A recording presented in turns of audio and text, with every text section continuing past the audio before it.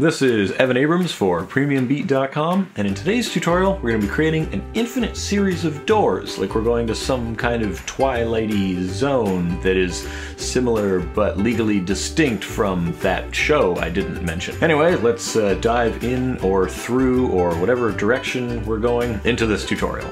So here in After Effects, before we start building, I want you to have a look at what the project will actually look like. So we have a camera, we have an adjustment layer, and then we have basically 1, 2, 3, 4, 5, 6 sets of doors that we're going to be moving through. Now you can use more doors or less doors, but the number of doors we're using is important based on the length of the keyframes and how many and how far between each of these things are. So we could be doing this effect with fewer doors, we could be doing it with more doors. It really just depends on the length here and how many doors you want to see in between the start and end of the loop, because this is one long loop.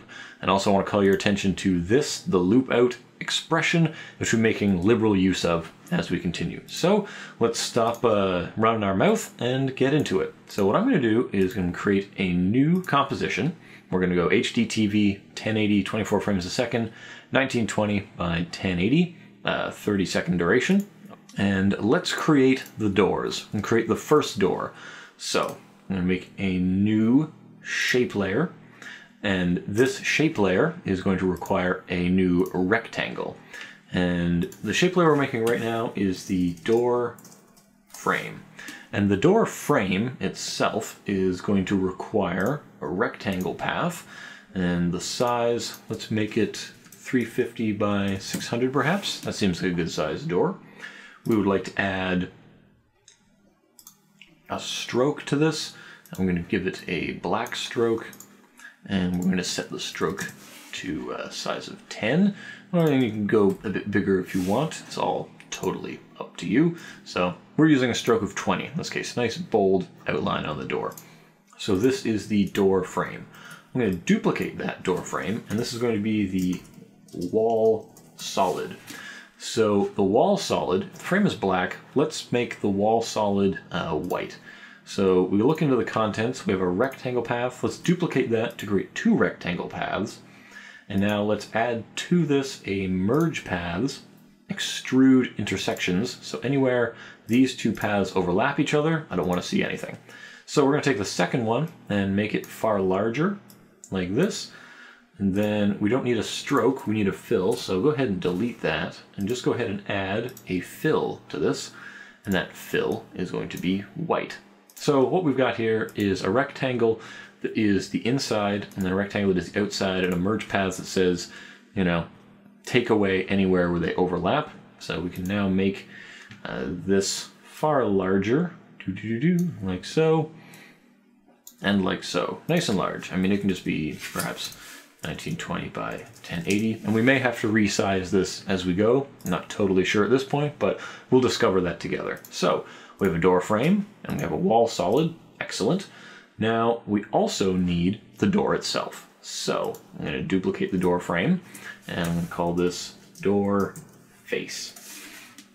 So we go into the door face, into the contents. We have a stroke on there. We would like to also add a fill in here, and that fill is going to be white. Okay, good.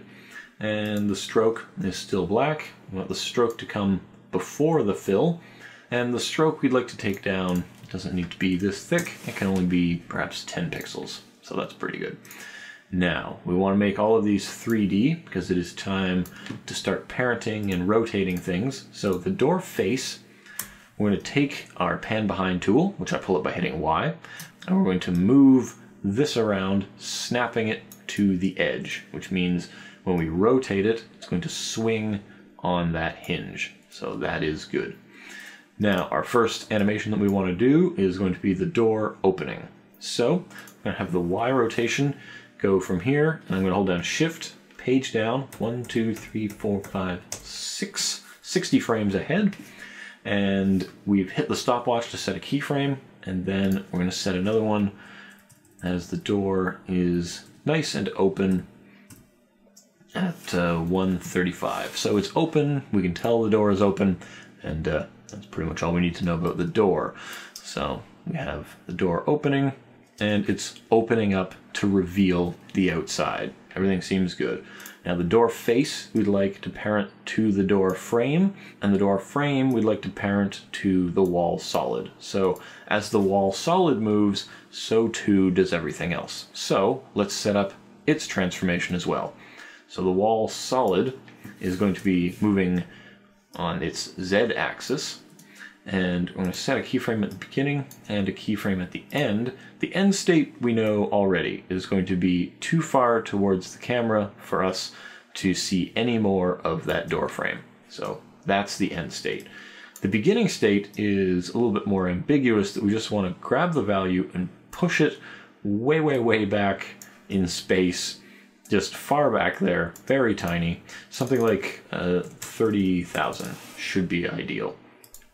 Now we can create a new camera and use the optics of the camera to intensify or lessen that kind of thing, but all in at a 50mm preset, it kind of is what it is. Okay, that seems pretty good. Now we also need to do some easy easing on these keyframes, so we're going to hit U to bring those up, and I'm just going to hit F9 to easy ease those. And that's just because we kind of want the ending here to be a little bit easier, so it's, you know, more upfront with us here now.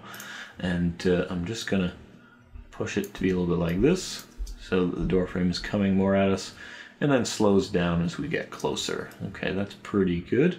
Now the door is being used to cover up what will be the other objects coming in behind it. So that's important to know as well, that the door is not only for aesthetic narrative reasons opening, but it's also to cover up what will be the appearance of other doors behind this door.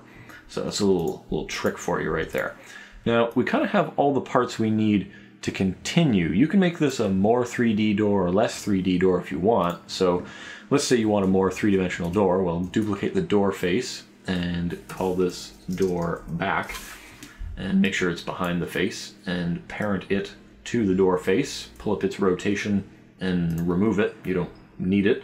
And we're going to alter its position to be just off the door like here.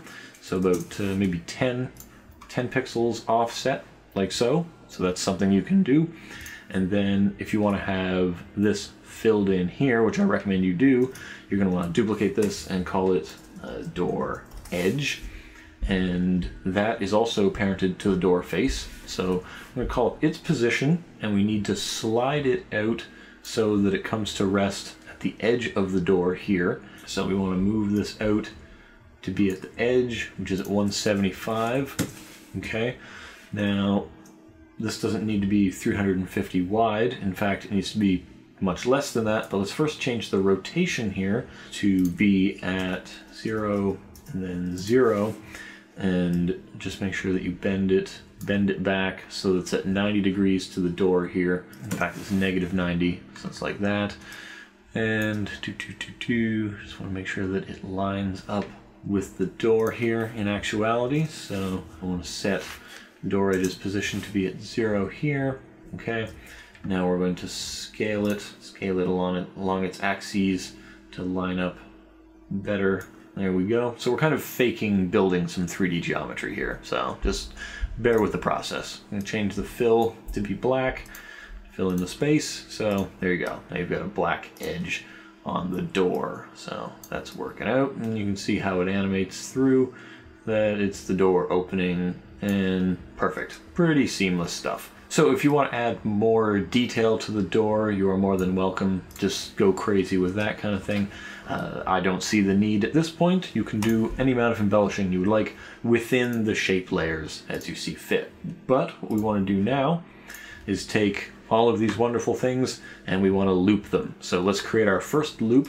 First we're going to loop the movement on the Z-axis. So hold down Alt, click on the stopwatch, and you're going to type in LOOP, capital O-U-T, and then in brackets and inside quotation marks, you're going to type cycle. Now this means that once it completes that last keyframe, it's going to start over from the beginning. So we've already got our first cycle coming through, and that's working out quite well.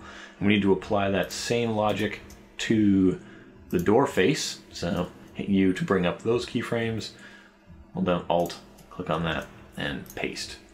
So it's going to be always opening like so. Now I'm going to take a white solid, and you can just go create new white solid if you want, and put that in the back here so that our initial state isn't as noticeable. So it seems like the door is in an infinite white field. Now we're going to take these, we're going to duplicate all of them, and we're going to move it all below the other layers. I'm going to just shift them all by holding Alt Shift page down. I'm going to hit that twice to move us ahead. And now we have a door inside that door. And you can see it's just cleared, so the door opens and reveals a new one as it comes through. Now unfortunately this door is not going well enough to allow that, so we need to slip in another one in between there. But let's tweak up this door here while we're at it. So we want to invert all of the colors. So what we're going to do is we're going to start at the back.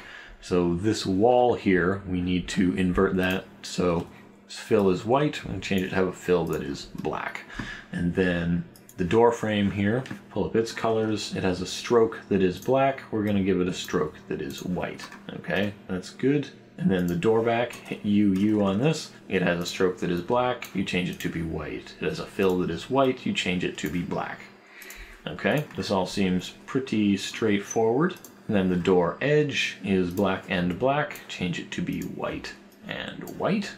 Okay, good. So far so good. And then door face 2, UU, pulls up its information, change the black to white and the white to black. Okay, cool. That seems neat. So one of the issues we need to overcome immediately is that the black back here is not large enough. So we go ahead and take the wall solid here, hit UU, and just scale up everything that we need to make this work. And these are vector shapes, so feel free to be generous with the size. Don't feel you need to be stingy in any way with how big they are. And if it starts to poke out beyond the bounds of the first one, then just go and tune it up as well. So just grab that size and amp it up. Woo, just like that. Cool. So it's coming on, and now we need to continue duplicating and continue this chain. So I'm going to take these, all of them actually, and duplicate them. So we've got a lot of layers, drag them down below, and then hold down Alt, hit page down, and shift them along. So you can see we now have a nice long looping set of things, looping and moving infinitely through this entire scene. So one of the things that you'll want to be aware of is we have 1, 2, 3, 4 sets, but if we look at the first set, it starts looping right here when the last set starts coming through. So it's superfluous. It's actually getting covered up by the first set, and you don't even see it. You don't even notice that it's there. So the trouble is you want to make sure that you stretch everything out and make sure that everything is fitting within the correct time space in order to be useful to you. So what we did was we moved everything ahead only 10 frames each. So we've got 1 and then 2. So then we're going to duplicate these so that we are able to loop it successfully within the amount of frames that we have. And then we duplicate that again, put that down below. Good. So you see how that goes. Everything is now caught in an infinite loop because we have managed to fit our motion within the looping cycle so that it happens seamlessly. Now the last thing that we need to do is add some color. I've purposely used only black and white so that it's very easy for us to go layer, new, adjustment layer, and when working in two tones, you can just take a tint and you can say, make the black a totally different color. We're going to make it like a light red, something in this sort of faded burgundy. And then anything that's white, we'll actually set it to be sort of an off-white. I think that would be quite agreeable for us. Kind of like this. and that's pretty good. Now you can set all sorts of rotation and such for the camera if you'd like, so I'm going to hold down Alt and click on the Z rotation and type in time times 10, so that as time goes on, we start to twist and turn, and everything starts to get a little bit weirder as we go through the doors. And you can speed it up, you can slow it down, do all sorts of cool stuff. But this is how you can create a pretty simple, infinite moving through doors.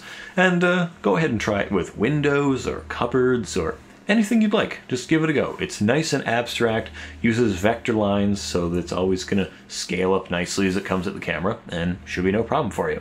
Anyway, this has been Evan Abrams for PremiumBeat.com. Hopefully you've enjoyed this tutorial, and if you want to learn more about After Effects and other applications, stop by the blog at PremiumBeat.com, and you can get insider information from industry experts who work with these things every day and will share some of our expertise with you.